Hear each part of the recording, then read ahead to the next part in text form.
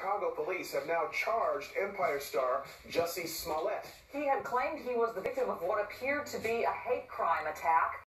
Eyewitness News reporter Rob Hayes is live in our newsroom with the latest on this new development. Rob?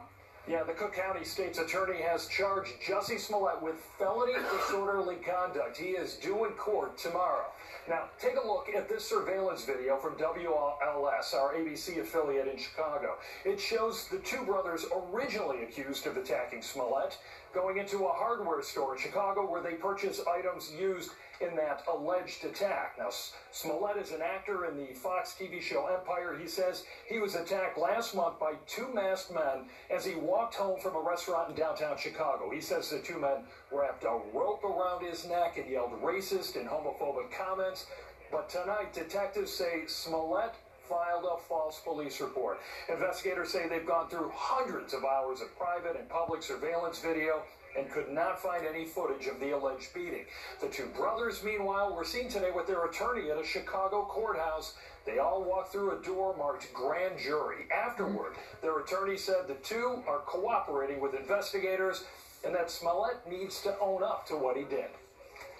I think that Jussie's conscience is probably not letting him sleep right now, so I think he should unload that conscience and just come out and tell the American people what actually happened.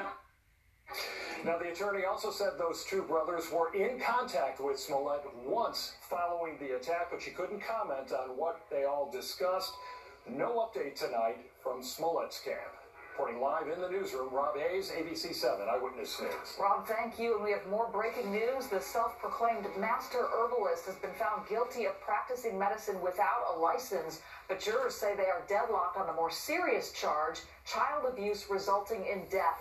Eyewitness News reporter Miriam Hernandez was in the courtroom, and she's live now outside the criminal courts in downtown LA with more for us. Miriam? That's right, and so today we got half a verdict, but the jury only deliberated for 2 hours. So again, the jury finds Timothy Morrow, the herbalist, guilty of practicing medicine without a certificate. The jury could not agree on the other count. Did Morrow commit child abuse likely to cause the death of Edgar Lopez? Now, the death of Edgar Lopez was a very emotional part of this trial. The 13-year-old had diabetes. He had been following the medical advice from regular doctors. He had been taking insulin. Edgar's mother was also consulting with Timothy Morrow, who rejected insulin. He held seminars and promoted herbal treatments for every illness. There was testimony that Morrow went to Edgar's bedside hours before Edgar's death and told the parents that Edgar was experiencing a healing crisis, that he was on the verge of a rebound. Instead, Edgar went into cardiac arrest. Here's what opposing counsel told the jury in closing arguments. First, the prosecutor. He went right to the doctor.